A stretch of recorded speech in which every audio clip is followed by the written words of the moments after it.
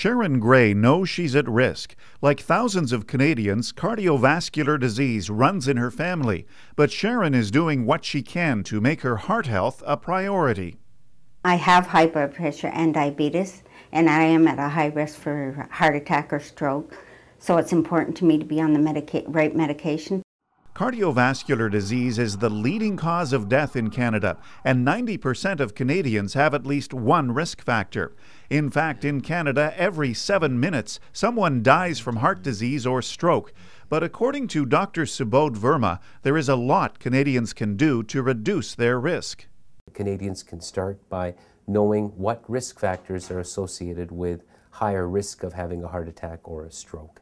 In many instances, your doctor will institute drug treatment to treat many of these risk factors, which is critically important at reducing your risk of heart attacks or strokes. Myocarditis, also known as telmisartan, is the first and only ARB indicated for and clinically proven to reduce the risk of developing non-fatal stroke or non-fatal heart attack in high-risk patients who cannot tolerate ACE inhibitors. The new telmisartan indication provides physicians and patients with new options. It provides the opportunity to reduce the risk of heart attacks and strokes, particularly in higher risk patients who are intolerant of ACE inhibitors. Research shows that up to 44% of patients cannot tolerate ACE inhibitors because of side effects like dry cough. Staying on medications is critically linked to benefits that patients receive. And if patients can be more compliant to a medication such as telmisartan, if they have side effects, this in turn would translate into better cardiovascular benefits.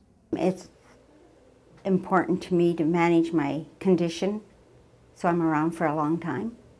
According to Dr. Verma, heart disease can be very preventable. If you're 55 years or older and are at high risk of heart attack or stroke, speak to your doctor about how to reduce your risk or visit www.heartandstroke.ca.